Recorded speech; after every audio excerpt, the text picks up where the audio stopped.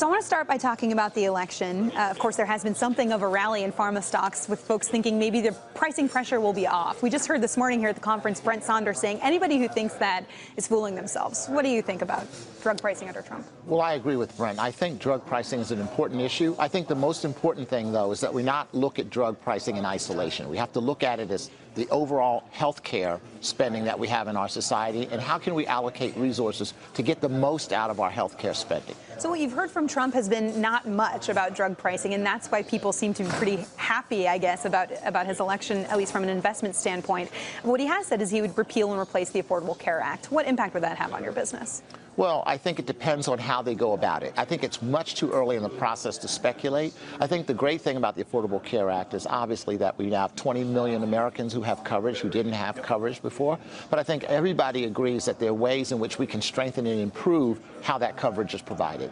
One thing that Trump has said, or at least expressed some support for in the past, is reimportation of drugs from other companies where they're priced more cheaply. If that were made possible, how would that affect your industry? Well, I don't think it's going to be made possible. I think that, if, for example, when you have a person like Tom Price, who's now being asked to be head of HHS, I think when the Trump administration takes a step back, they will realize that, if they haven't already, that this concept of bringing drugs in from outside the United States is actually a dangerous concept, because we won't be able to guarantee the safety of those drugs. Every time we've tried to do that, no FDA commissioner has ever been willing to certify the safety of those drugs. Another issue that's been in the news recently has been Alzheimer's disease, of course, with Eli Lilly's disappointing trial results last week. You have a big stake in Alzheimer's, going after a similar target, amyloid, this amyloid hypothesis, removing the plaques in the brain.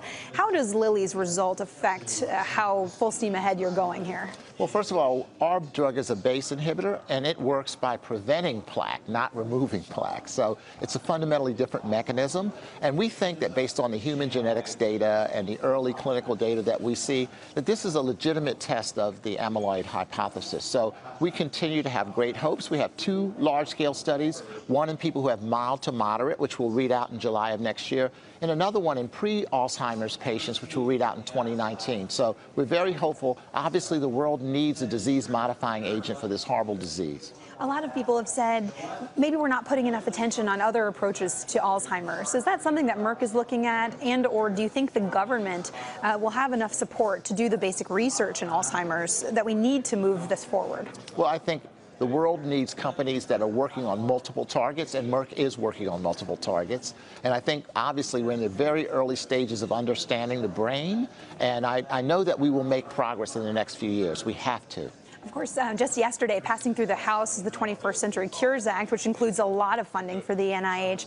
What is your expectation of what that bill would do if it gets through the Senate and gets signed into law? I think, first of all, that's a great thing. I think continuing to support the work of NIH, which has not been supported financially, as well as a country we should have done that over the last few years, is a good thing. We need to support basic research, but I also think that certain approaches to speed approvals, and by the way, I must say the FDA has done a fabulous job with a drug like Keytruda. They've gotten that drug to patients very quickly, but anything that helps us speed those drugs while maintaining the safety of new drugs and treatments is a good thing.